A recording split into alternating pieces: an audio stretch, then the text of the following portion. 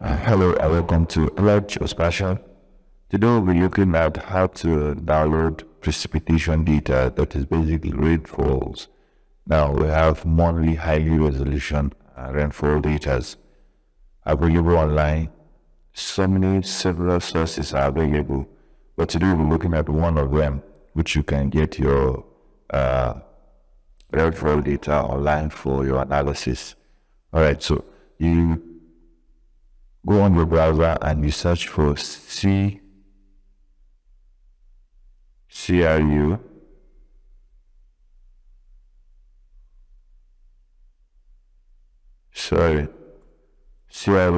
data.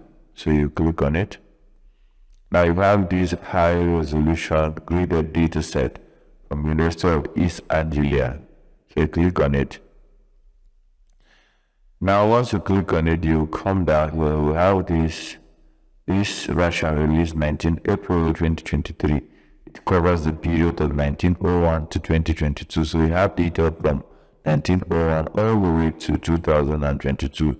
Now the latest set will appear here when granted. Coverage all land areas excluding Antarctica at 0.5 degree resolution. Available. These are how we will see the data for precipitation, temperature, so on and so forth. So basically, you now come down to this local copy here, click on it. So once you click on it, we have read this as release notes. Then we have the main data, which is the main graded data, which is this one. You click on it. Now these are the variables we're talking about. We have the precipitation, so you click on it here. Now you have the data all the way down to where. So I want to click on this. This is 2022.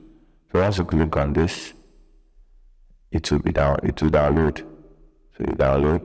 But what I want to do, I want to use 2011, 2020. So I'm going to click on this and download it as well. Alright. Save.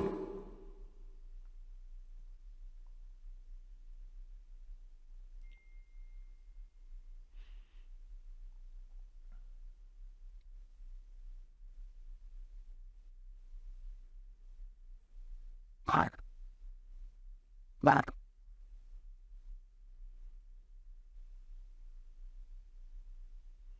So once it is downloaded, let's go to the folder. You right click and you extract it. So we're going to take it and we'll move to our work folder as usual. I'm going to cut this and then I'm going to take it to my local drive and then I'm going to my work. I'm going to paste it here.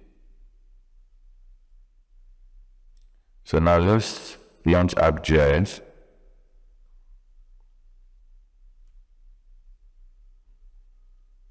ArcMap.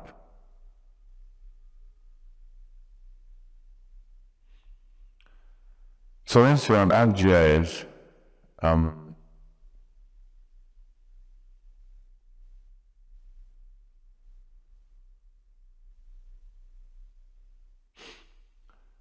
we want to import the data we just downloaded. So you go to Toolbox. So you go on Catalog or you click on this Toolbox here. So under Toolbox, you click on System Toolbox.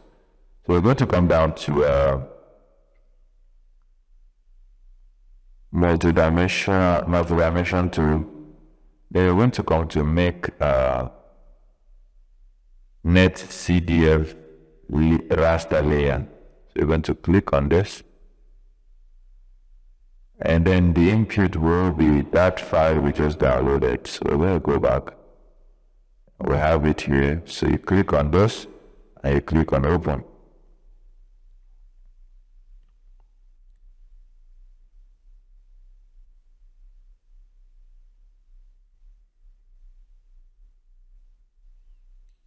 So you change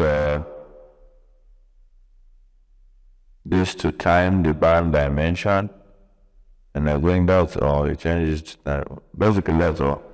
So you come down, then you click on OK.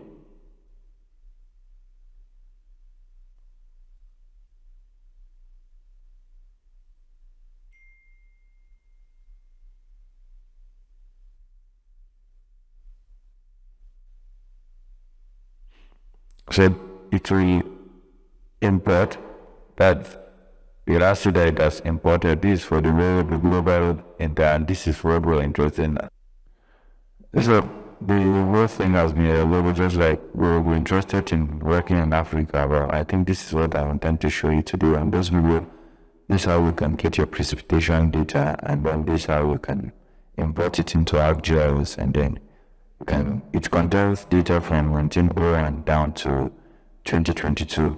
Now what I do not know, which if somebody have more idea to let us know, because we didn't leave most of the information on their website, is read out about route one, which covers all of when I will have to, because you can actually break into the bands of this and see bands of all of those. You have to export this, and after you export it, you should be able to have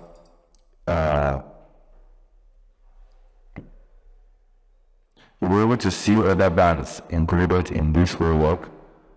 Now, the bands are over 100 and something band.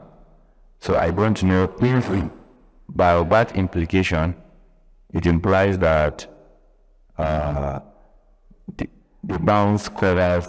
Let's check it so that I'm not the only one talking. So you can see that there are precipitation bands from band 1 to band 99. So could this be that these bands are 99 temperature? So if you have any information, kindly let us know so that we'll go also learn from it. And don't forget to like, share, and comment this on this video. I'll see you in the next video.